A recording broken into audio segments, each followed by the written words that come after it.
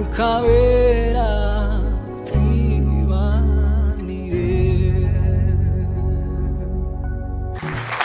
Yes, ashimwe. Praise be to Jesus. Ndabashuje mu izina rya Yesu. I greet you in the name of Jesus. Amen. Amen. Turirimbye indirimbo nziza. We have sung a good song. Uko basogokuruza bagendanye n'Imana. How our forefathers walked with God. Basogokuruza uko babanye na Data. How our forefathers lived with the Father. Bibereyeho kukwigisha. And that is therefore instruction. Ni igicapo cyiza kidufasha kumenya Imana. And it's a very good illustration for us to know God. Yes, ashimwe cyane. Praise be to Jesus. Urugendo bakoze. The journey they went through. Kugeza mu isezerano rishya. Up to the New Testament, there we're talking about our forefathers. Yes, ashimwe cyane. Praise be to Jesus. Turangije rero tugiye gufunga insanganyamatsiko yitwaga imigisha ituruka ku Mana.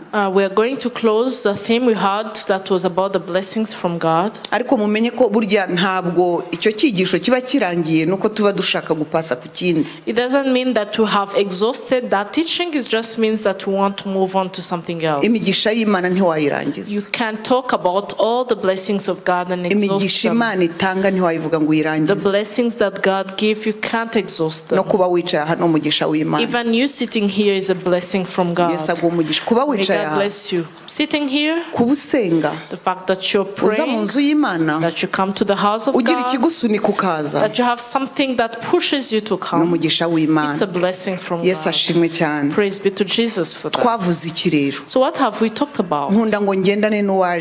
I want us to be at the same page with those who are here and those who are following us online. We have said these things. Everything that you have all mentioned, every teacher who came here, they spoke about that. We have confirmed this, and it is very important. The blessing comes from God. That God, in that God, the blessing was found through Jesus Christ. If you have Jesus, you have all the blessings from God. You're eligible to all the blessings of God. You're a candidate to the blessings of God. If you don't have Jesus, if you don't have God in you, everything you have, whatever you own, everything you do, I have understood that there is no guarantee to that. You don't have an insurance. May God help us. This is what we have talked about up today, and we have all showed the 4 times we have preached here, that all the blessings, that you need to look at the one who gives those blessings more than at the blessing themselves, the giver of the blessing, where those blessings come from. And we have seen that those who have that blessing, who is Jesus, they are content with everything they have. Whatever they have more than others, they are satisfied with that. They enjoy that. And we have seen that for us who are in Jesus Christ, there are no curses. Praise be to Jesus. Because first of all, we have received blessing in Jesus Christ. And we have seen that if there is adversity come your way, whatever you can call a curse, you can pray and try to identify the door that you might have opened. Otherwise, you're not cursed. You can't be cursed. When you're in Jesus, you cannot be cursed. Amen. Amen. So today, even though that's how things look like, even though we have talked so much about Jesus, even though we have highlighted Jesus, even though we say that all the blessings are found in Christ, and they are there in the spiritual way, today I have another news. Don't forget that. Please don't forget that it all starts with Jesus. But I have another news for you. In Jesus Christ, we even have tangible material things. Beloved, nasabye Imana I have prayed to God ngo imfashe to help me ivuge ubu butumwa so that I might give this message nkuko yabumpaye as he gave it to me, ntararuye umutima w'usanzwe ararikiye ibintu, not causing the heart of one who is after the material things to follow that only. kuko umwuka wera yaradufashije twese abatambutse, Because the Holy Spirit has helped us, all of us who came here. twatinze cyane kuri nyirimigisha, We have so much talked about the giver of blessing, twerekanye cyane akamaro ko kugira nyirimigisha, and we have highlighted, we have emphasized how much it is important to have the owner, the giver of blessing. We even rebuke the heart that is lusting after material things. kandi si twebwe ni umwuka And wera that was ubicyaha. not us, it was the Holy Spirit rebuking through us. Ariko nubwo bimeze bityo, But even though that's how it looks, turekera hose tuvuge ko Imana itigeze iha abantu bayo ibintu bifatika? should we stop there and say that God didn't give material things to his people? tuvuge se ko Imana iyo migisha yibereyeho mu mwuka gusa? Should we say that the blessings are only spiritual, no material? twemeze se ko muri uwo mwuka itajya isohoka ngo hagire ibigaragarira abantu? Should we say that it only stops in the spirit, it doesn't go beyond than things that are material appear to people, materialize? mvuze ngo ya. I say no. igisubizo ni iki? This is the answer. Imana itanga imigisha ifatika. God gives material blessings. iyo ni inkuru nshya muri Omega. That is news in Omega. That is a new information in Omega. muri abahamya. Your witness to muri Omega. In Omega Church, dushimangira cyane imigisha na nyirimigisha. we so much talk about the blessing and the owner of blessings. dushimangira cyane icyo twamenye ku Mana n'abafite umugisha no kugira ngo bawuhe abandi. We talked about what you have learned from God, that those who have the blessings for them to share it with others. dusohoye mu gihe abantu barwaye imigisha. And we have come to that time where people are craving after material umwuka wera blessings. akadutuma gucyaha abararikiye imigisha badashaka nyirimigisha. And the Holy Spirit causes us to rebuke those who are after the blessing and not the giver of blessing. kandi ntuhave. And don't move from there. ni ukuri uko nguko. Yes, that's the truth. ariko nubwo bimeze bityo, But even though that's how it ntabwo is, twarangiza. we will not close. hari umuntu wibwiye ati se ni ukuvuga bariya abantu bose igihe bavugiye nta na rimwe Imana ishobora gutanga umugisha w'ibintu bifatika? With people thinking, after all those messages that have been given, is it impossible for God to give material blessings? Yes, Imana itanga umugisha w'ibintu birebwa n'abantu bakabibona. Yes, indeed, God gives blessing of tangible blessings and they can be seen by people. Haleluya. Hallelujah. Yesu ashimwe cyane. Praise be to Jesus. Nshuti bakundwa, Dear friends, ubu beloved, butumwa njya kubutangira when I started this message, ubundi ntibumbamo. it's not part of me usually. ntibumbamo pe. It's really not part of me. kuko nabonye ko Imana itanga umugisha uko ibishaka kandi ikurikije inzira zayo n'imigambi yayo. Because I have seen that God gives blessings according to what He wants and His plans and His will.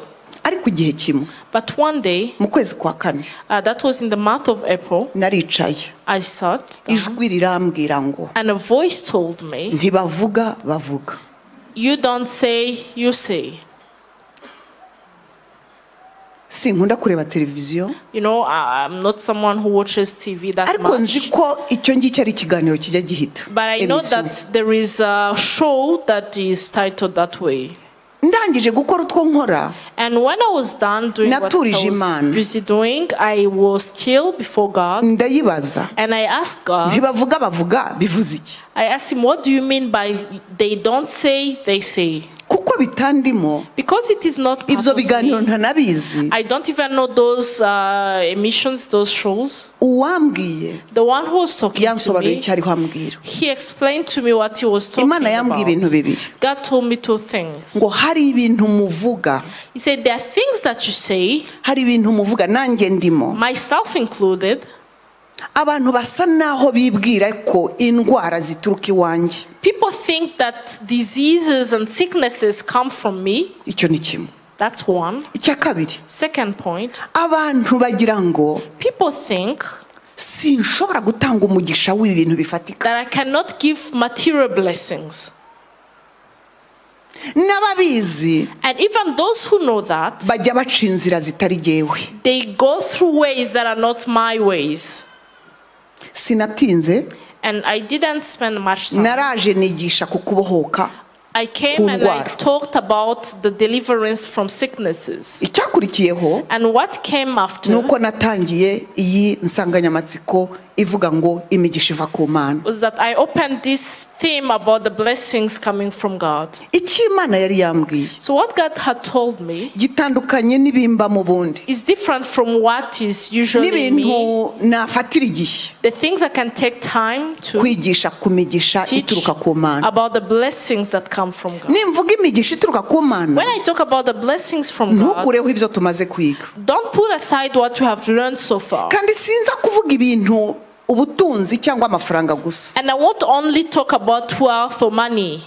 Ndavuga ku mirimo ikomeye Imana ikora mu buzima bwacu. I will talk about the great works, the mighty works that God does in our lives. afite imirimo ikomeye ijya imugaragaraho Imana yakoze. You know, there are mighty works that appear in everyone's life, and those ones were done by God. Bamwe babyita igitangaza Imana yankoreye. Some might say it's a miracle that God has done abandi babyita umugisha Imana yampaye. And others will say it is a blessing that abandi God gave babyita ubuntu nagiriwe. And others will say the grace that God gave me. And others who say the mighty works of God in my life, however you might call it.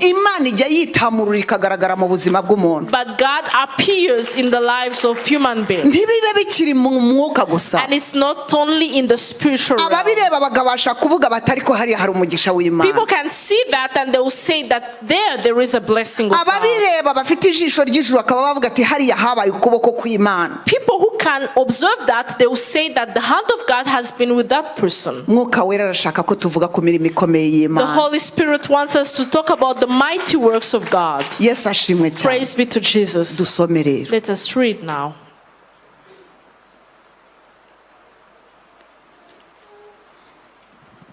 Ibyanditswe bitatu bya mbere turabisoma, mama Ines asome mu Cyongereza, ibindi abongereza murajya n'abafaransa muraza kujya mukurikira. We'll read the first 3 scriptures both in English and in Kinyarwanda, and then for the following ones, those with English Bibles, you read for yourselves. Zaburi 44:4. We'll read Psalm 44 verse 2 to 4. Mana twariyumviye n'amatwi yacu, basogokuruza batubwiye imirimo wakoze mu gihe cyabo, mu gihe cya kera. Wimuje amahanga ukuboko kwawe ushingamo abo basogokuruza. Wateye amaboko ibyago, amoko ibyago, kandi abo urabatatanya mu bihugu. Kuko atari yabo nkota yabahaye guhindura igihugu, kandi atari ukuboko kwabo kwabakijije, ahubwo n'ikiganza cyawe cy'iburyo, ni ukuboko kwawe n'umucyo mu maso hawe, kuko wabishimiraga. Cyakabiri gutegeka kwa kabiri 8:17-18. Reka naho mpasome. Uzirinde we kwibwira uti imbaraga zanjye n'amaboko yanjye nibyo byampesheje ubu butunzi. Ahubwo uzibuka Uwiteka Imana yawe, kuko ari iguha imbaraga zikuronkesha ubutunzi, kugira ngo ikomeze isezerano yasezeranije indahiro basekuruza banyu, nkuko irikomeza muri iki gihe. Imana ishimwe. Ahanyuma Yohana ubutumwa bwiza 14:11. Yesu abwira abigishwa bati, nimunyizere mwemere ko ndi muri Data na Data akaba muri jye. Ariko rero niba mutizezwa n'ibyo mvuga, munyizezwe n'imirimo nkora ubwayo. Yesu ashimwe. I will read in English, it's from verse 1 to 3, that is Psalm 44. It says, we have heard with our ears, O God, our fathers have told us the deeds you did in their days, in days of old. You drove out the nations with your hand, but them you planted. You afflicted the peoples and cast them out. For they did not gain possession of the land by their own sword, nor did their own arm save them. But it was your right hand, your arm, and the light of your countenance, because you favored them. Amen. We read in Deuteronomy chapter 8, verse 17-18. It says, then say in your heart, my power and the might of my hand have gained me this wealth. And you shall remember the Lord your God, for it is he who gives you the power to get wealth, that he may establish his covenant, which he swore to your fathers, as it is this day. And then we read in John chapter 14, verse 11. Believe me that I am in the Father and the Father in me, or else believe me for the sake of the words of the works themselves. Amen. Yes, ashimwe. Praise be to Jesus.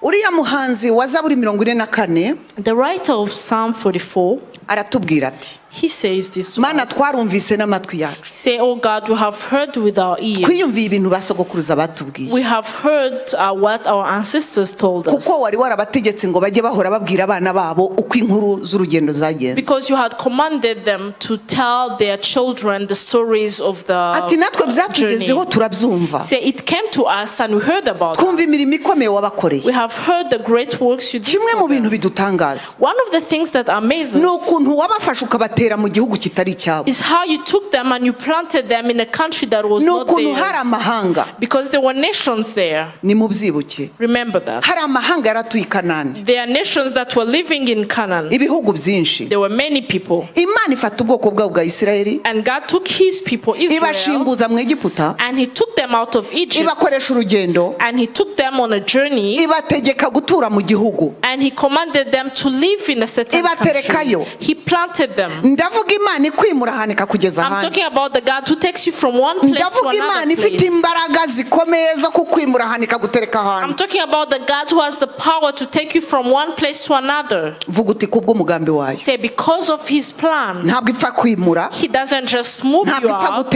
He doesn't just plant you somewhere. He has a plan. Ikaguterura ahantu. And he will take you from somewhere, habi cyane, a very bad place, where you're weary and tired, where you're tired, ikagutereka ahandi hantu heza cyane. and he will plant you in another place that is good. Twarawumvise uwo murimo. He said, we heard about those works. Twarumvise ibintu wagiye ukora. We have heard what you have done. Atariko si ukuboko kwabo. He said it was not their own arm. Si inkota yabo. It was not their own sword. Bene data ibyo bihugu byari bifite systeme y'ubuyobozi. Beloved, those nations, they had their leadership system in place. Bashobora kuba bari bafite abakuru mu mudugudu nabo. Probably they had leaders of villages. Bashobora kuba bari bafite umuyobozi ushinzwe immigration na immigration. Probably they had a leader in charge of immigration and immigration. Bashobora kuba bari bafite systeme z'ubuyobozi zabo. Probably they had their own leadership system in place. Ubwoko bw'Imana Isirayeli ntabwo yatewe aho hantu kubera umuyobozi w'umudugudu. But the people of God, Israel, they were not planted there because of the leader of the village. It's not the leader of those nations who took the decision of saying, let them come and live here. God, the creator of heaven and earth, he said, I'm commanding those ones are moving and those ones are going to come here. The word of God is a prophecy for your life. The word of God is a prophecy for your life. You should hear it. Because God has the power to take you from one place and to plant you in another place and to bless you there. Praise be to Jesus. That is something powerful. He said they didn't fight. We didn't hear about the sword. But those things, they are amazes. The way you gave them a nation. I want to tell you about that nation they went to. Every time they were in the wilderness, when they were tired, when God will humble them to test the ways of their hearts, He was preparing for them crops that they didn't plant. He was telling them that when they go there, they will eat the food that they didn't.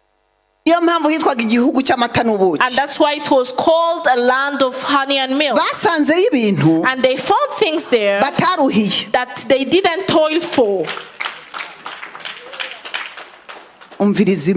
Listen, this is God. I know that the story I'm talking about is not just made up story. I know that among you there are people who are there who have things that they didn't work for. Who hear me? God bless you. God gives. Who can argue that God doesn't give? Who can dare say that God doesn't give? Ninde se wakubwira ko Imana idatanga umugisha? Who can ever tell you that God doesn't give blessings? Nubwo ari jye wakwibwira ngo imigisha iri muri Yesu. Even though I'm the one who told you that blessings are found in Jesus together with the beloved. Yes, muri Yesu. Yes, in Jesus. Ariko Imana ikora imirimo iteye ubwoba. But God does mighty works. God is powerful. Imana ifite kuguha ibintu kumirwa. God can give you things and you be so surprised. God can give you blessings and you're overwhelmed. God can give you, it's not because you work more than others. God can tell you not because you're something better than others. This God I serve, He gives that and it's evident to everyone. And those sons of Korah, they say, you heard about that. When they will not find God, they will say, where are those works that we heard about? Because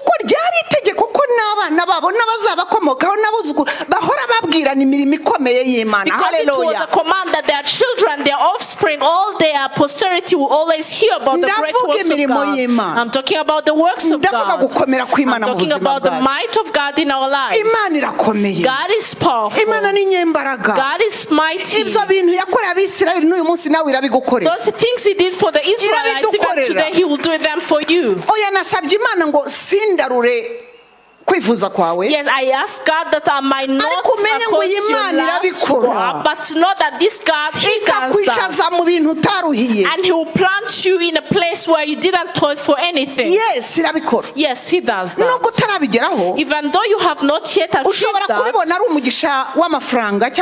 you might think that it's material blessing, just houses, money, things like that. But open wide your eyes so that you may see. There are things that God does in your life that you didn't work for. Praise be to Jesus. But it all starts with Jesus Christ. Number one, Jesus. You have Him.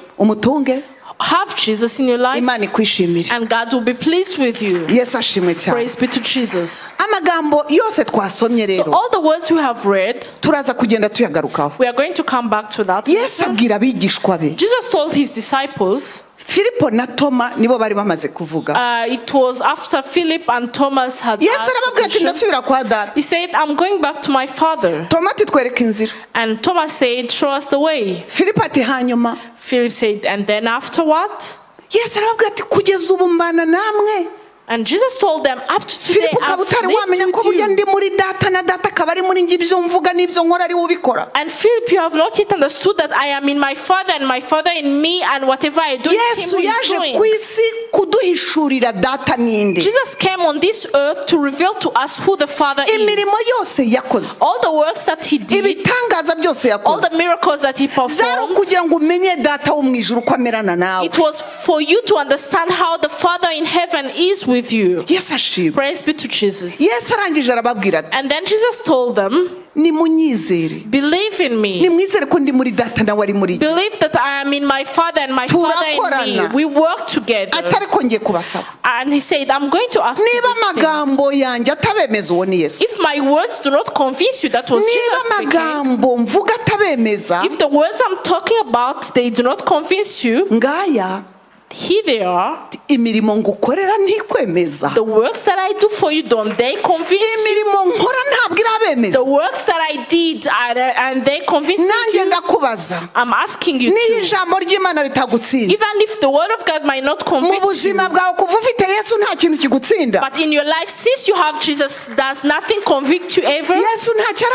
Jesus hasn't done anything yet. Are there no works that you can touch and say, this is Jesus at work? Just believe in Jesus. If the words are failing, just believe what you see Him doing in your life, because you see greater things than what you have seen already. Hallelujah. Praise be to Jesus. Jesus is here to convince you. The Holy Spirit is here to convince us. kuko hari kubohoka byanze because there is deliverance for sure. Amagambo atunaniye kuyumva, if we fail to hear the words, hari imirimo yemeza, but there are works that convince, hari ibikorwa byemeza, there are works that convince, hari ibyo ukabakabye bikwemeza, there are things that you have touched that convince you, kubona ibimwemeza, who have seen things that convince him. Yesu aduhana umugisha nanjye mbari. Jesus blesses, I'm one of them too. Urugendo ngendanye n'Imana, the journey I have walked with God, ibihindutse ni byinshi, so many things have changed. Imirimo y'Imana ni myinshi, the works of God are so numerous, kandi ndashima, and I'm grateful. Yes, ashima. Praise be to Jesus. Hallelujah. Hallelujah. Amen. Amen. Tugiye gutangira kwiga ku bantu batatu. So we're going to learn about 3 people. Tugiye kureba abantu batatu. We're going to see 3 people muri in the Bible. basogokuruza, Some of our ancestors bari bafite isezerano ry'Imana, who had the promise of God. turebe uko bagendanye n'Imana. We'll see how they walked with God. Ndashaka kwerekana ikintu kimwe, I want to show you one thing. ibintu bifatika, The things that are tangible, the material ntararura things, umutima wawe kubyifuza, and not taking your heart to last or to ngushishikariza crave after them. kwiyubaka kuri nyirabyo, I'm still encouraging you to build yourself on the giver of nkumenyesha blessing, neza ko abishoboye. and telling you that he is able. Aburahamu, Let's talk about Abraham. Genèse 14, We'll read in Genesis chapter 14. Icyongereza n'Igifaransa, Igiswahili n'indimi English Bibles, zose French musome. Bibles, Swahili, anything not Kinyarwanda, read in your Nifuza Bibles. kujya muri Bibiliya kugira ngo mubone ko birimwo. I want us to go in the Bible so that you might see that this is real. Yesu ashimwe. Praise be to Jesus. Dusome Itangiriro 14. Read Genesis 14. Atabarutse avuye gutsinda Kedorulawomeri n'abandi bami bari kumwe nawe, umwami w'Isodoma amusanganira mu gikombe Shave, nicyo gikombe cy'umwami. Kandi Melikisedeki umwami w'Isalemu azana imitsima na vino.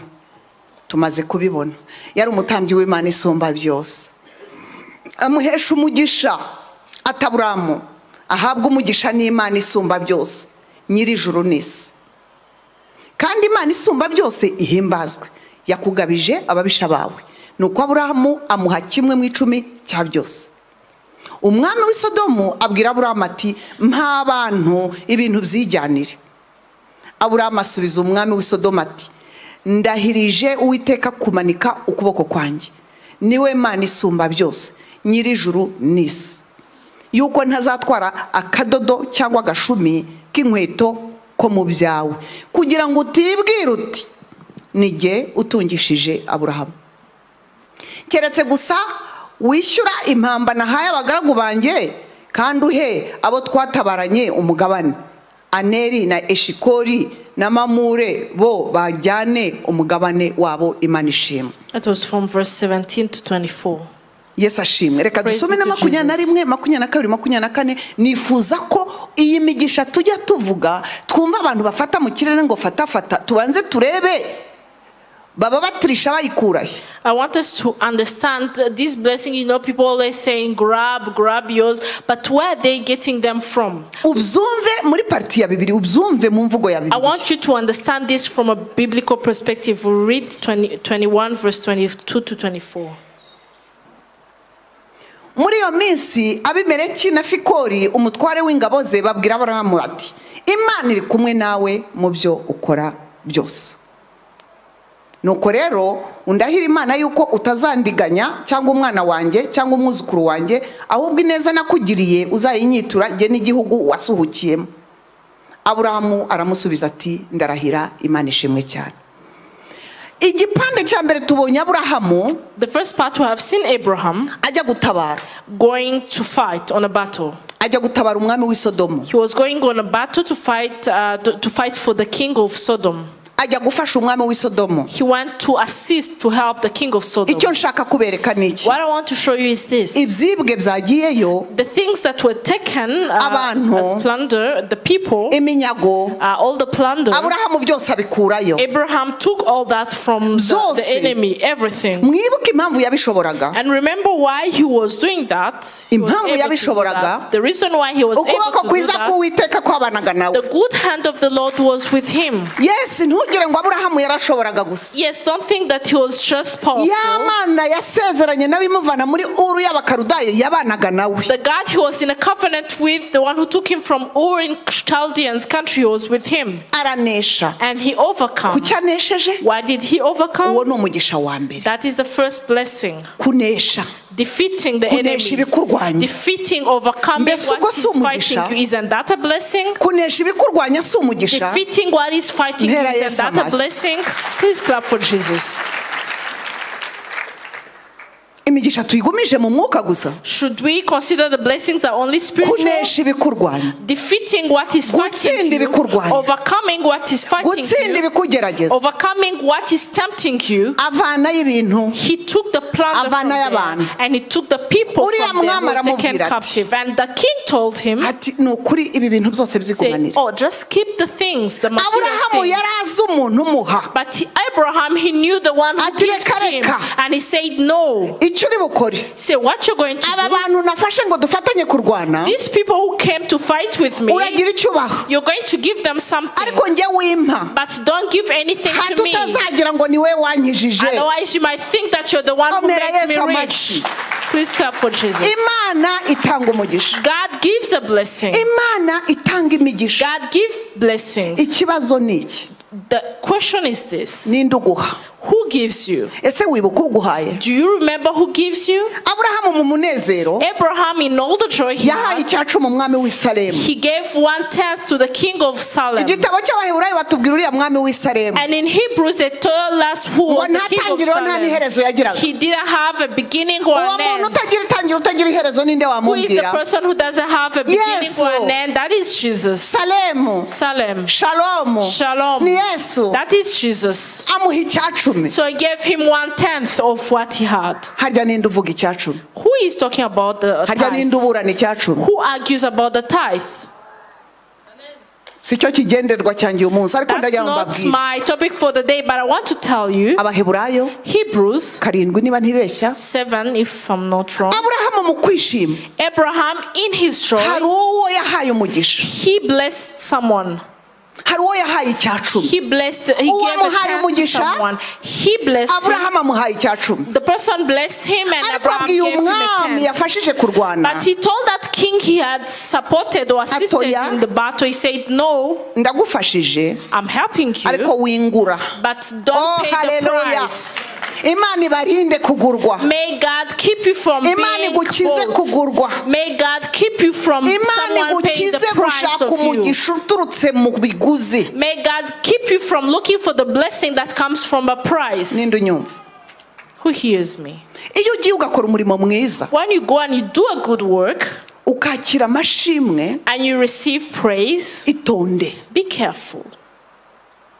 Who gives you strength? Who enables you? Who enables you? Or you student, who helps you to study and to be successful?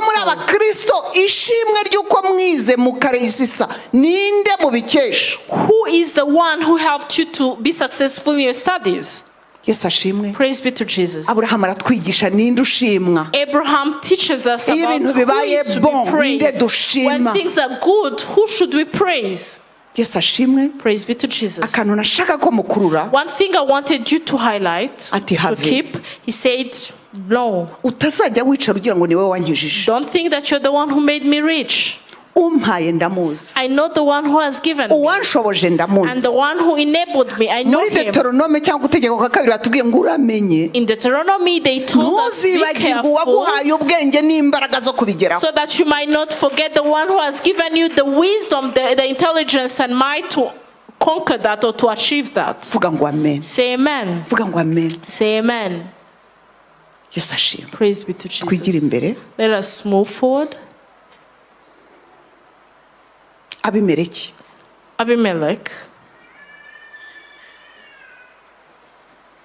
ati Imana iri kumwe nawe. He said, I know God is with you mu byo ukora byose. in all that you do. Imirimo y'Imana, The works of God ku buzima bwawe, in your life, iterambere ujya ugira, the prosperity that yaba mu you get, gukunda Imana bikagaragara, whether it is in the love of God byaba and it uburyo becomes ukunda abantu, evident, the way you love byaba people, uburyo ufasha abantu, the way you help people, byaba uburyo ubwiriza abantu, the way you preach to people, byaba uburyo urambura ikiganza ugaha abantu. the way you stretch your hand and give to people. Hari Imana ibishaka ko hari abantu babibona. There is a God who wants that to be seen by other kuko people. Imana ishaka ko icyubahiro cyayo kigaragara. Because God wants His glory to be seen.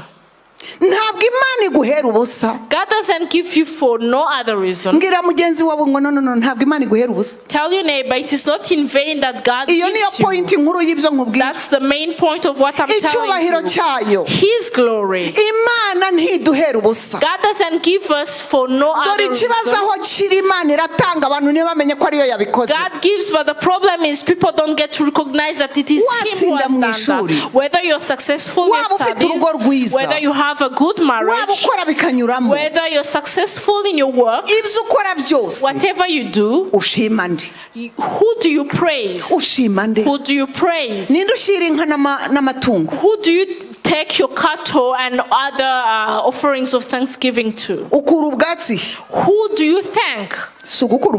Isn't it? That action you do when someone has given you, where do you go to thank someone? May God help us. I plead with you, where do you go and give thanks to? Who do you thank? Who is the one who gave you?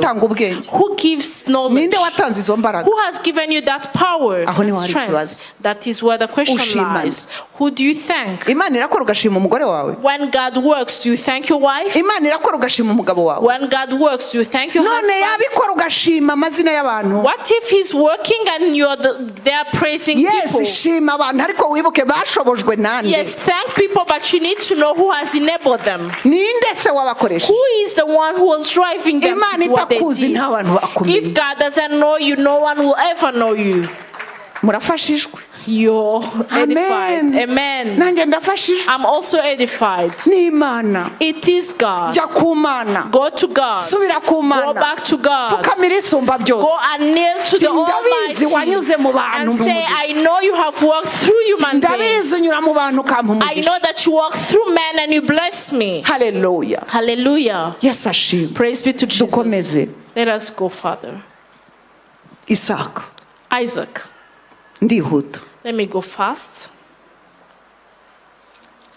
Mwibuke ntabwo nshaka gusubira inyuma, twarabwiwe bihagije ko umugisha tugira muri Kristo Yesu ukomoka muri Aburahamu ukaba warapashije muri Yesu ukarangirira muri twebwe. We are told that the blessing we have in Jesus is the blessing of Abraham that went through Jesus and reached us. Praise be to Jesus. Na Mama Zura hano yarawutubwiye. Even Mama Zura, she said about that. Praise be to Jesus. Reka nje kuri Isaka. Hariya dukomeje kubona isezerano Imana yari yaragiranye na Aburahamu ririho rirakomeza. Ureba abantu bose bamukomotseho. We are seeing the promise that God gave to Abraham continuing to his offspring. Let us continue with this. Simbabwiye ukuntu Aburahamu yarakize. You know, I didn't tell you how rich Abraham was. Simbabwiye aho berura ko yarakize. I didn't tell you where the Bible said that he was rich. Should I take that paper out of the Bible? Oh yeah. No. I'm heading somewhere and I will tell you later. God gives blessings for a purpose. For a purpose. He has a purpose in giving the blessing. God in heaven, He says, I'm going to give you that blessing. And what I have given you, I will accompany it. And my eyes will be on it. Because it is mine. Hallelujah. Isaac. I will read from verse 1 to 3. Those with English indi nzara itera muri icyo gihugu itari yateraga mbere Aburahamu akiriho, mbese inzara zari zarabice. Isaka ajya i Gerari kwa Abimeleki umwami w'Abafilisitiya. Uwiteka aramubonekera aramubwira ati ntumanuke ngo ujye muri Egiputa, dore uzature mu gihugu nzakubwira.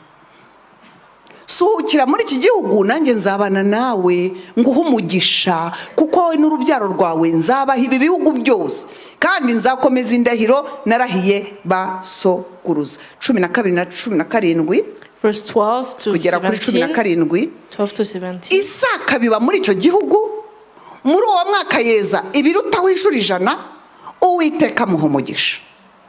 Uwo mugabo umukire agenda agira ate kugira gute arushaho kuba umukire ageza aho yabereye umukire. Komeza. Yari afite imikumbi n'amashyo n'abagaragu benshi atera abafilisitiya ishyari. Amariba yose abagaragu ba se bafukuye Aburahamu sakiriho abafilisitiya bari barayashibishije ibitaka.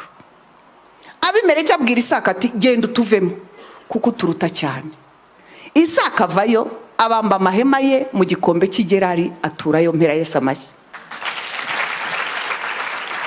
Uyu mwana aragendera mu isezerano Imana yakoranye na se. This man is walking in the promise that God had with his father. Turi mu isezerano Imana yakoranye natwe muri Yesu Kristo ngo twabaye beni imigisha yose ibaho. We are walking in the promise that God gave to us through Jesus Christ, because he says that we have all the blessing, the spiritual blessings in Christ. You might tell us, why did God write these things? What was his purpose for us? Let me ask you, and I'll ask the same question. Because all scriptures, they are profitable to us. You know, the Bible doesn't tell us that they helped a widow. They tell us about their wealth and they don't tell us about any other thing. They don't even tell us about helping the orphans and the widows, the things we are into today.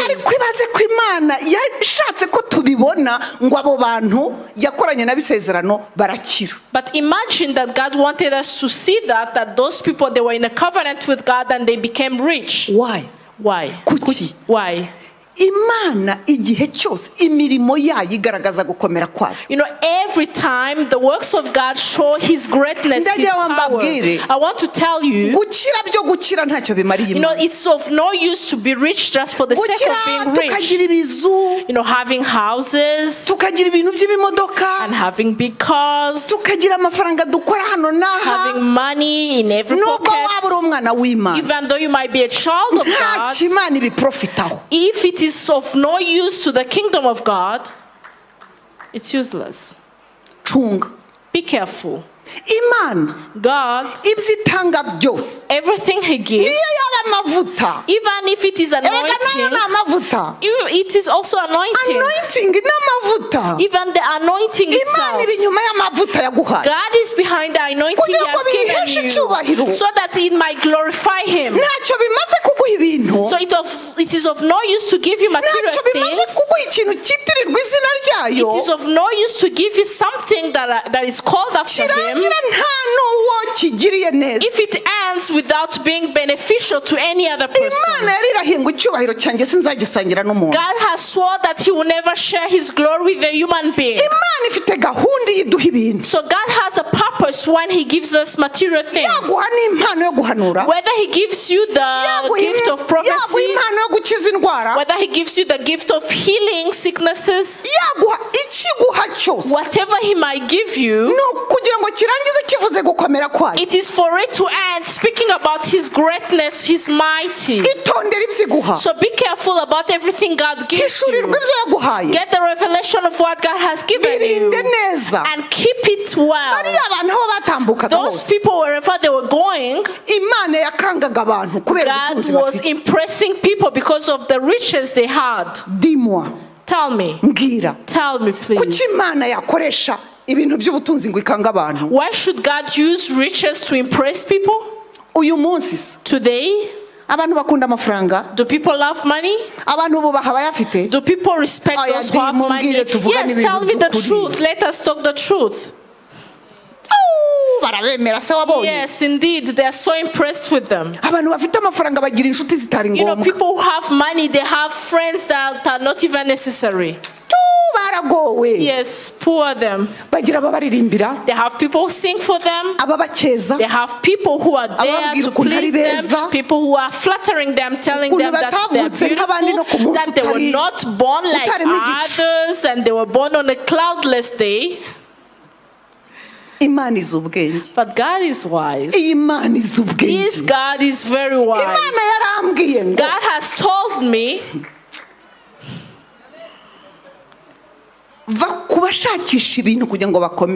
leave those who are after things for them to be powerful.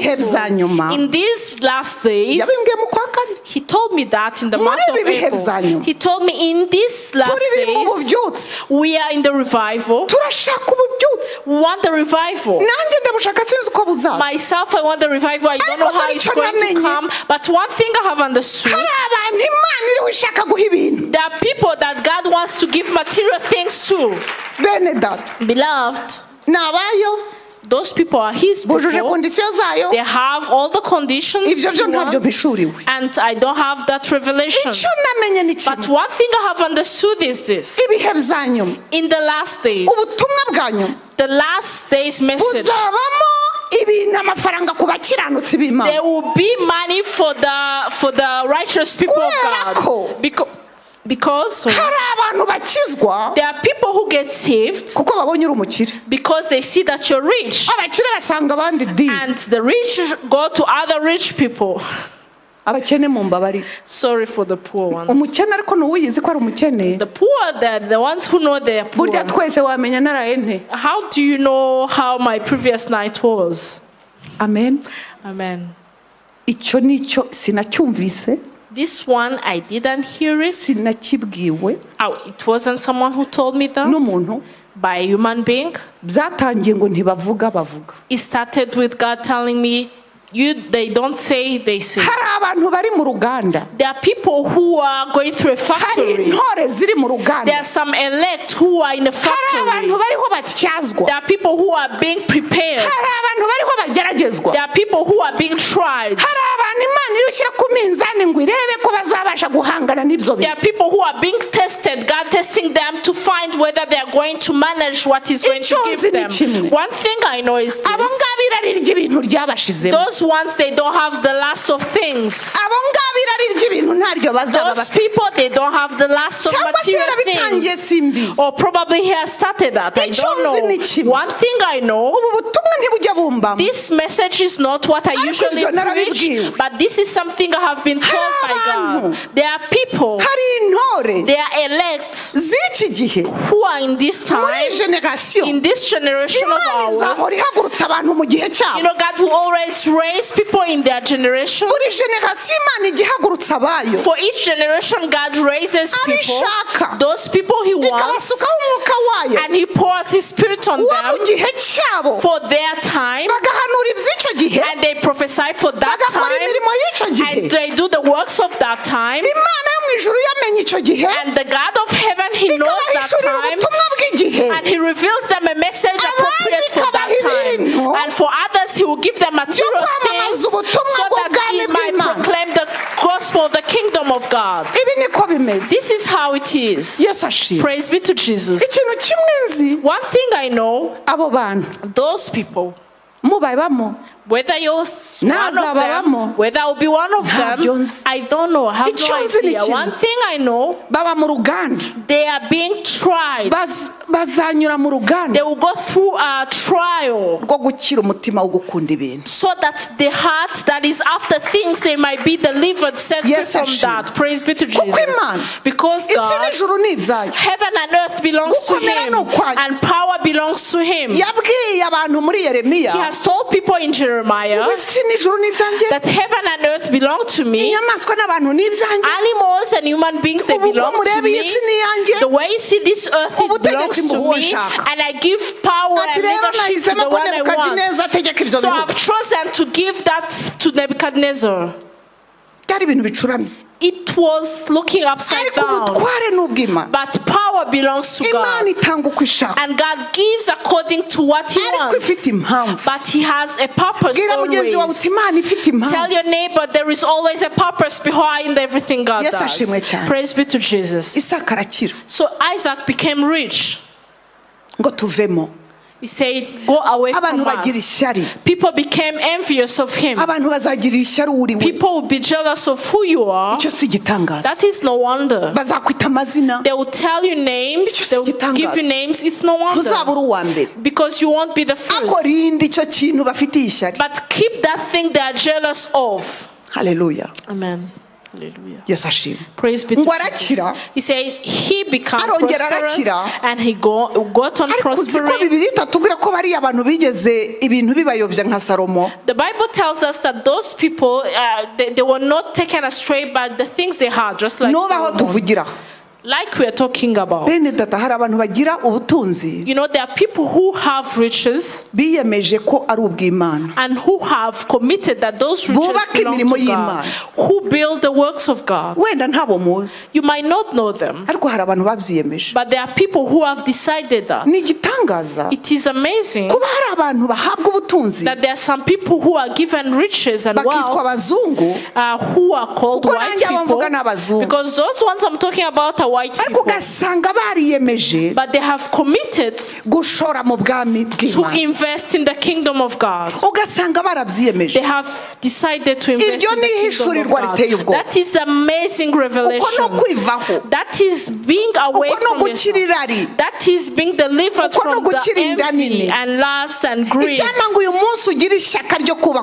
I wish that today you might have the zeal to build the kingdom of God. I wish that today you might say, oh God, the person I am today and what I am today, what you have given me today, let it build the kingdom of God. You might not be able to go preach the gospel, but it is possible for you to sponsor those who are going to preach the gospel. Serve those who are doing that. Praise be to Jesus. Do you hear that? Isaac, he was wandering, and God told him, stop wandering. I want to tell you, stop wandering. There is a day God puts an end to wandering. Praise be to Jesus. God told him, this country, don't go this far, because your wandering stops here. Take the prophecy of the Bible. This God is a God who puts an end to wandering. He's a God who puts an end to wandering. Wandering is not having a fixed address. Wandering is not knowing what to do. Wandering is things happening to you and you ask yourself, where am I going to go? God reveals himself to him and he said, I'm going to bless you here. Say, I'm going to bless you here. Say, I'm going to bless you here. Tell your neighbor, God says, I'm going to bless you here. I'm not talking about the church only, but He blesses you. Those are the words that proceeded out of the mouth of God. I'm going to bless you here. Don't go far. I'll bless you here. Isaac accepted that. Please appreciate that. I wish today you might obey God. Wandering. That was a God who was following the promise He gave, and He would deliver them from all the trouble. And they would take wives from them. Have you seen the case where a father and their child, their wives are taken away from them? But God will always come to their rescue. Tell your neighbor, even that is a blessing. Can we count the blessings? Yes, Ashim. Praise be to Jesus. Last, Jacob. Oh, Jacob, yes. That is Genesis chapter 30. That is still a blessing that proceeds out of the promise that God gave to their father. The promise we have in Jesus, the covenant in Jesus, it is unshakable. It is unrevocable. Irrevocable. That is verse 27. kuko nahanuye yuko ari kubwa Uwiteka yampereye umugisha. Ati nci ibihembo nzaguha nzajya mbitanga. Barakoze deal. Aramusubiza ati uzi ko nagutenzeho kandi uko amatungo yawe yabaye nyaragira nawe urabizi nitwarinda kuzana abantu, kuko ayo wari ufite ntaraza yari make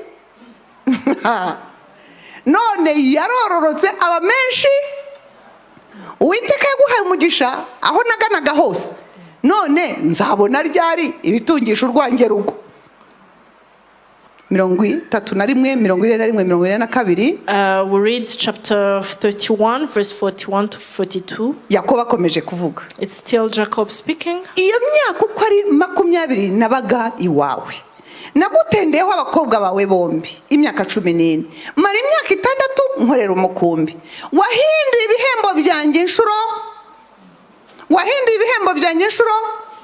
Iyaba Imana ya data, Imana ya Aburahamu, Imana ya Isaka yubaha itabanye nanjye, ntuba warabuze kunsezerera nta nicyo mfite.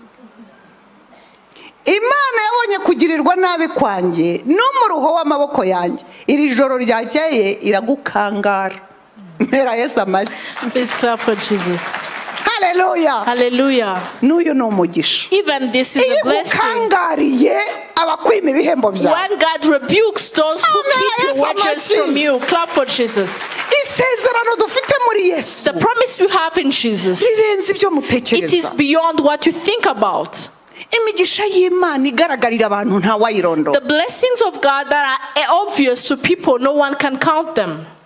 Yakobo mwene Isaka, Jacob the son of Isaac, Isaac the son of Abraham, and Abraham the servant of God, who had the covenant with the Almighty, the Most High. So the promise, the covenant is following after him. The God of Abraham is still watching after his offspring. So he looked at him when he was in Laban's house. Young men who love women, poor you. May God keep you from serving like Jacob. You know, they will change. For 7 years, he wanted Rachel, and they gave him Leah. And then he walked again. May God help us. But that guy, he was steadfast. He was so firm. But that was prophetic. It was not just a story. Don't just think it from the human perspective, because sometimes we are stoned because of what we have said. No, if you're in the flesh, you won't get it. It is in the spirit. So he stayed there. And he was looking for God's blessing, the blessing of God. Stay in a place because of the blessing of God. Stay in a place because you're working for heaven. The person he was serving, Laban. I wanted to tell you about a God who fights for our works. Even that is a blessing, beloved. God who works or fights for our things. He said, had not it been for the God of my father, you know, Laban, you've been so blessed. Laban, remember how your things were when I came to you. Remember how little they were. Remember how you have prospered. Even yourself, you could see that. Now let me tell you. You know, the blessing we carry, it cannot go unnoticed. It will cause the foreigners to know who you are. Actually, that's the plan of God. It's so that where you are, they might know that God is there. There is a man of God who spoke recently. He said the reason we don't have any problem with the unbelievers. He said there is no way you might be a man full of the Spirit, and when your wife is not yet saved, he said if we talk the truth from heaven, you will not sleep in that house, because light and darkness, they're always fighting. everything. Say, now because the fact that you don't have problems, it's because that light is not so different from the darkness. Those words are harsh. It's a servant of God who was saying that. But you know, persecution, being accused, about the spiritual things, it will always be. He worked, but Laban didn't give him his wages. He kept lying.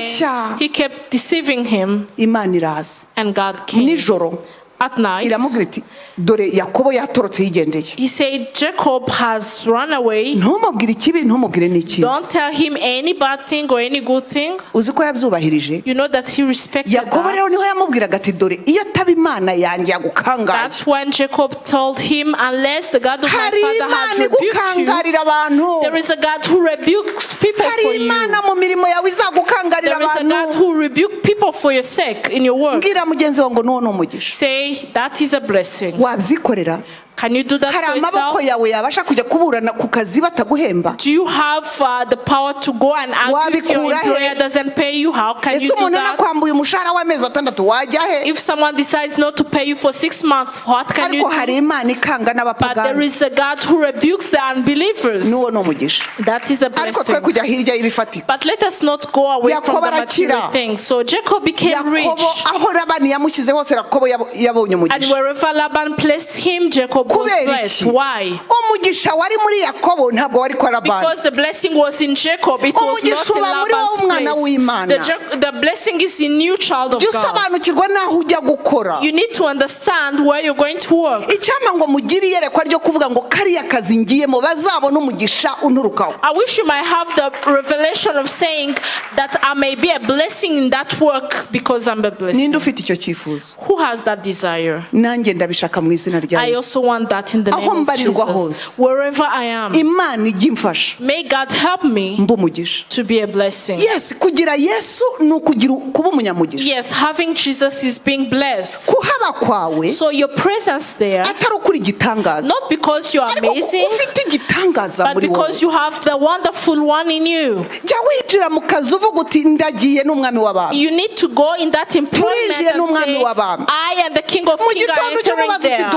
In the morning, you need to ask him, what should we do today? What should we do? Beloved, friends of God,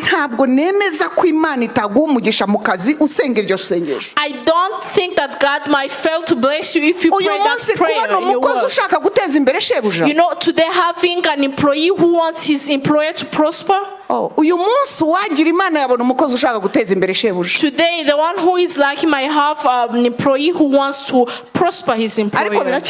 But is it still common? Tell me, you who are out there. Do we still have employees who want their employers to prosper? No, today the children of God, they go to a place, say, let them give me and I'll give them. They give me, I give them. It's an exchange. You bring this, I bring that. You give me glory, you honor me, I honor you. You give me work, I work. No. That's not how it should be. Jacob, when he arrived at a certain place, he was like Joseph, his son. Let me talk about Joseph a little bit. When Joseph came to the house of Potiphar, that is still the same blessing of Abraham that is going down. He said everything in the house of Potiphar prospered. May you enable us wherever we are for things to prosper. May it start in the spirit and end in the material world being obvious to everyone. Yes, because the desire of God is His works to be manifested. It's for His name to be glorified. So he went to the jail. He went to prison. And when he arrived in prison, wa prison ariko He wari found wagira icyubahiro muri favor prison in the leader of the prison. mpera Yesu amashyi. Please clap for Jesus. Imagine finding favor in prison. urasuzugura akazi Yes, you despise your urasuzugura aho job. bakujyanye You despise what you've ariko been wagerayo given to malgré ko do. But hatashaka when you get dini there, even though you didn't want to be there, kubera uri we because of who you kubera uwo are, ufite because of who you aho naho are, bakakubaha there you're honored. uko no kuba umukristo That is being a Christian. n'uwo ni umugisha Even that is a blessing. kubahwa muri prison You know, being honored in prison, wagiyeyo finding urenganye favor, you're there and you're ariko nawe innocent. Imana iracyari kumwe nawe But yet, even there, God is still with you. yemwe abafunzwe mwe Or you who are in prison. mwemwe abari munsi y'ububata Or you mutazi who are in slavery and you have no idea where it's coming abahambirijwe from. n'ingoyi mutazi Those who are tied by ties and you don't know where abari it's coming munsi from. y'ubuyobozi butari bwiza Those who are under a bad leadership. hari Imana mu ijuru ibazi There is a God in heaven who knows you. n'uwo ni umugisha Even that is a blessing. kandi ugaragarira abantu And it is evident, it is kuko obvious to uwasohotse people. umwe mu bo bafunganye yarasohotse aravuga ati nzi umuntu Because one of his mates in jail, he went out and said, I know someone. kuko amuzi nyine Because he knew that person. ageze kwa When he arrived Farawo to Pharaoh's house, Farawo yamubwira ijambo there is a word that Pharaoh told him, ryiza cyane a very good word. nkweguriye igihugu cyose He said, I'm giving over the country to ntazagire you. uzashingura ikirenge utabyemeye You know, no one will move hallelujah. unless you accept. ariko uribaza Imagine, ari mu gihugu cy'amahanga he is in a foreign ariko country, uri muri we but the one who is in iyo him, Mana ya se na that sekuru na God of his sekuruza father and his iri great kumwe father, nawe great grandfather, he's still with ikamuha him. igikundiro And he gives him favor, bakamwizera and people will trust him. saba Imana igikundiro Ask wizerwe God for favor and to be trusted, kuko ufite umwizero because you have the one who is trustworthy. ibi byose biragana hereye All this, where is it heading ushobora kwicara to? ukavuga uti mbega ubutunzi bari bafite You might think, oh, how rich they were. ariko se jyewe But what about me? icyo ngiye kukubwira I want to tell you something. shaka nyirabyo Look for the owner, the giver ijambo of blessing. twatangireho ryavuze The ngo word you started with abo said, basogokuruza Imana yabagire neza kuko yabishimiraga God did good to the ancestors, the forefathers, because he was pleased with them. sinava hano ntakubwiye ngo va mu byaha I will not live here without telling you to go away from sin. To go away from sin. ukora ibyaha bireke Because he who does sin, wishaka he should umugisha stop. wibera mu bintu Stop looking for witegereza ko iri blessings while jambo you're in the wrong rizagusohoraho ways. Don't think that this word will find its fulfillment ukuri in you. kukugeraho ukakwirengagiza Because truth comes to you and you ignore it. tunganira Imana You need to be righteous ibi bihe before bya nyuma God. bene data In these last days you have icyo come Imana itubwira into, nanjye namwe what God is telling you and telling me twishake imigisha is that we should not run after dushake nyir'imigisha blessings, but let us run after the tugire giver of ishyaka ryo blessing. gutunganira Let us nyir'imigisha have the zeal to be righteous in the Maze aduhe eyes of imigisha the ashaka giver of kuduha. blessing, and he will give us whatever blessing he wants. umugisha wa mbere azaguha The greatest and first blessing that he will izuba give you, ntirizakwica sun will not Imvura hurt you ntabwo by day, izakwica. and rain will iyo not niyo hurt minimum you. ya And protection this is the minimum of protection. izakugenera ibyo kurya He will going to give you food. ntuzicwa n'inzara You won't go hungry. n'igihe uzaba utegereje Even in that time when you will be izaguha waiting, umunezero no he kwihangana will give you joy and to be patient. kuko umunezero wayo si uko wicwa n'inzara Because his joy is not for you to go hungry.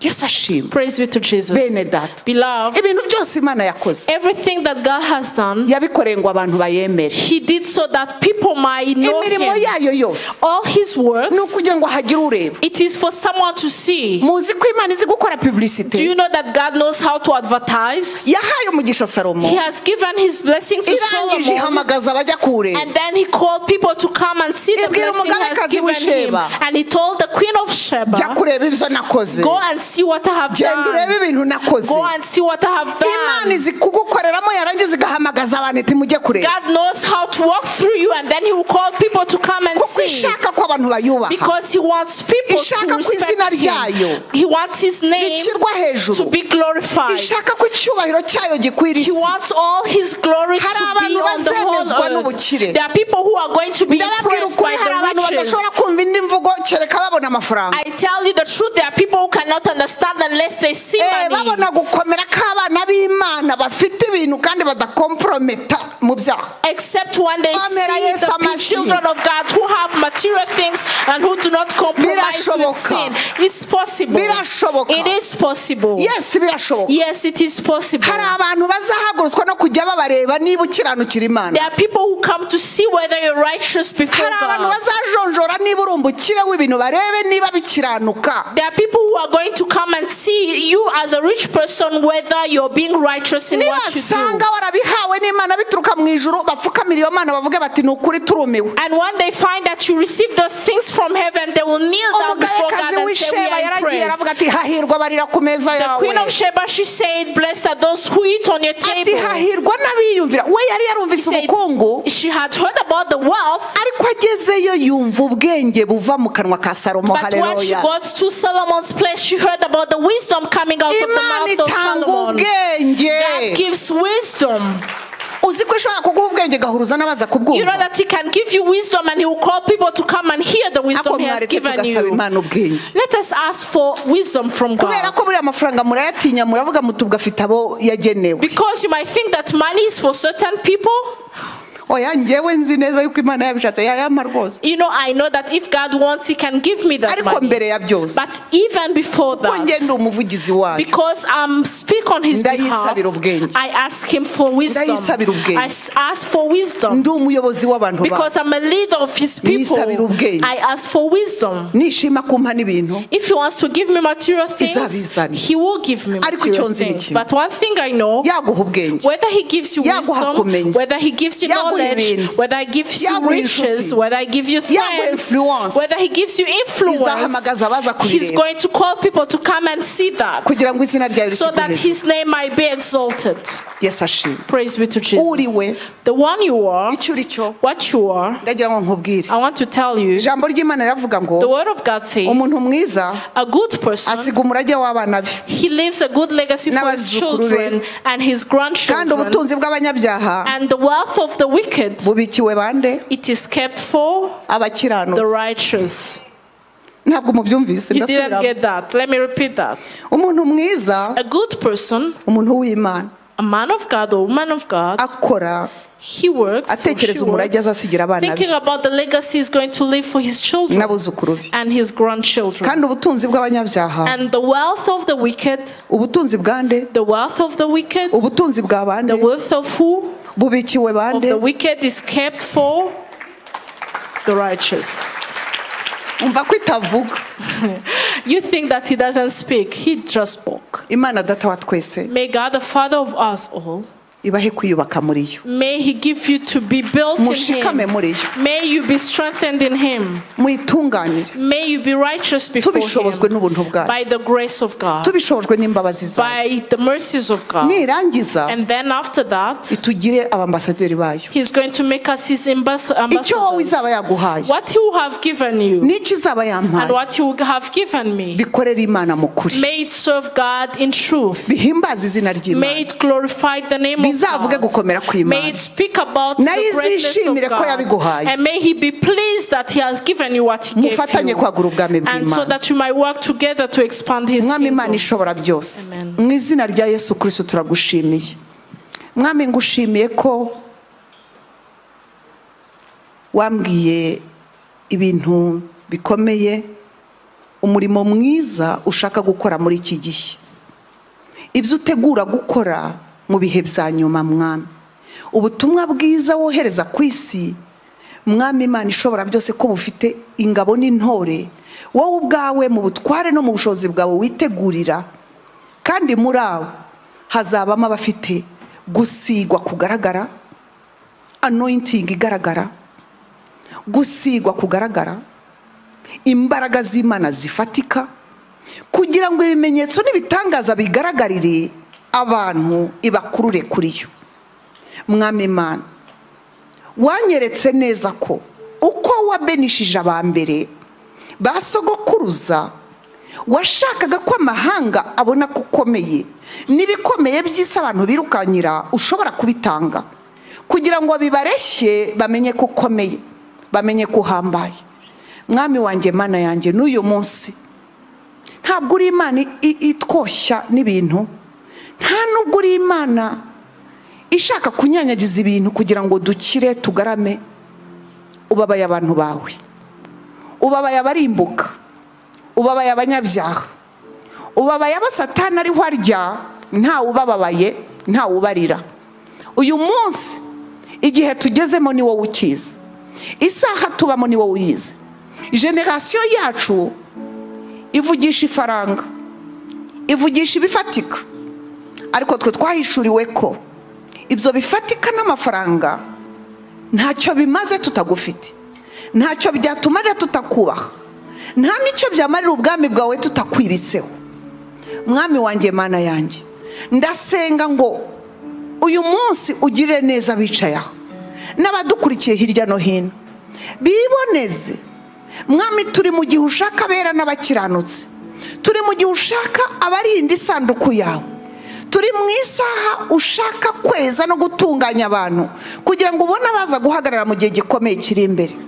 Mwami wanjye, Mana yanjye, dushoboze, duhe imbaraga kugira ngo ibyo bihe Mwami tuzabihagararanemo nawe, kandi uzureherezeho benshi, kuko icyo ushaka ni kimwe, nuko benshi bakugarukira, nuko imitima myinshi guhindukirira. Abakene bazamuka bakakubona, abarira bagahozwa amarira, ibisenzegeri bigakira, ababoroga bagahanugurwa amarira. Mwami Imana, indirimbo nshya zikavugwa ku minwa yacu, indirimbo z'ibyishimo zikaba ku minwa yacu. Mwami, abantu bakabona gukomera kwawe. Mwami Imana ishobora byose, abakomeye bo mu isi, Mana ishobora byose, amafaranga agiye guta agaciro. Mwami, n'ubuhanga buraza kubura iherezo, buraza kubura aho bukorera, ariko wowe wenyine, ni wowe wenyine ushobora guhagarika iyi si. Ni wowe ufite strategy zo gukomeza iyi si, ni wowe ufite Mwami gukomeza iyi si ukayihagarika, kandi bakamenya ko uri umwami w'ijuru n'isi. Mwami, ngwino ubikore. Mana, twuhagire. Mana, dukomeze, duhe kwihangana tugutegereje. Imana yanjye, duhe kwihangana tugutegereje. Imana, duhe kwihangana tugutegereje. Imana, Mwami, duhe kwihangana tugutegereje. Mwami, dushoboze kwihangana tugutegereje. Mwami, duhe gutsinda, duhe kunesha, duhe gushobora Mwami, kugira ngo twambikwe imbaraga nawe, kandi Mwami duserukane nawe. Mwami wanjye, Mana, ndasenga ngo uwumva ubutumwa wese Mwami umwisobanurire uko ushaka. Kiza ufite irari ry'amafaranga, fasha ufite irari ry'amafaranga urimo ukize, kuko Mwami abafite irari ryo gukomera, ry'amafaranga, ry'ibyubahiro, abo ntabwo bazaba mu nzira zawe, abo ntabwo bazaba mu nzira zawe no gukora kwawe. Mwami Imana ishobora byose, igihe nk'icyo urashaka abantu Mwami bemera kubabara ariko babazwa n'ibyawe. Mwami, dushoboze twihangane, dushoboze Mwami abagaragu bawe n'abaja bawe bizi isaha, ubakomeze Mana, ubakomeze bakomere Mwami, bishingikirize wowe. Mwami Imana ishobora byose, ibyiringiro byawe bibe muri wowe. Ndasengera umuntu wese uvuga ati ariko se Mana, n'ibyo kurya ntabyo mfite. Uri Imana itanga ibyo kurya. Uyu munsi turi uyu munsi, rambura ikiganza cyawe umwereke kuri Imana ikomeye. Nuwo ni umugisha w'uyu munsi. Mwami Imana ishobora byose, ufite amakimbirane umuha amahoro yo mu mutima, nuwo ni umugisha Mwami wanjye. Mana, urwaje umukiriza abarwayi, Mwami n'urwaye umukize, nuwo ni umugisha ugaragara Mwami. Nuko n'ugukomera kwawe niyo ni imirimo yawe. Girira neza abagutabaza bose mu buryo bumwe cyangwa ubundi, ugaragaze gukomera kwawe, uvuga izina ryawe, utange impundu ku minwa yacu, uduhe indirimbo nshya, uduhe ibiguhamya, dusohoke tuvuga ibyo ukora, twe kubihimba, tuvuga uko twakubonye, tuvuga uwo uri we, duhamye uwo uri we, tuvuge imirimo yawe. Mwami Yesu, niwe watubwiye ngo ese niba amagambo atatwemeza, nta kintu turabona mu buzima bwacu kitwemeza kuri Imana. Tugirire neza Mana, tubonye byinshi, twabonye byinshi, twabonye byinshi, wakoze byinshi Mana, kandi n'uyu munsi uracyakora. Ngwino udusanganire rero Mana, uduhagarike dukomeye, udushyira hakomeye, uduhagarike kuri rwa rutara rwo wowe, twe kunyeganyezwa, dushikame, dukomeze, kugira ngo Mwami aho userukira Mwami twimane nawe. Icyubahiro n'ikuzo bibi byawe, utugira neza mu buryo bwose, mu izina rya Yesu Kristo vuga ngo amen. Amen.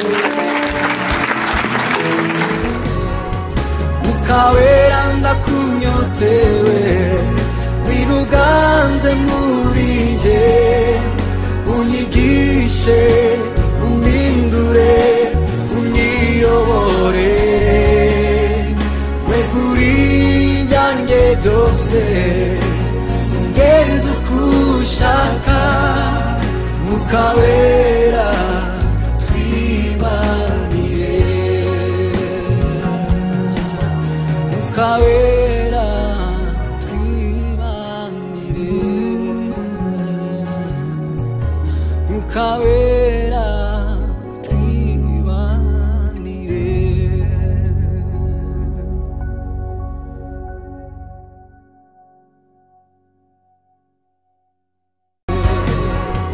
Mwuka wera ndakunyotewe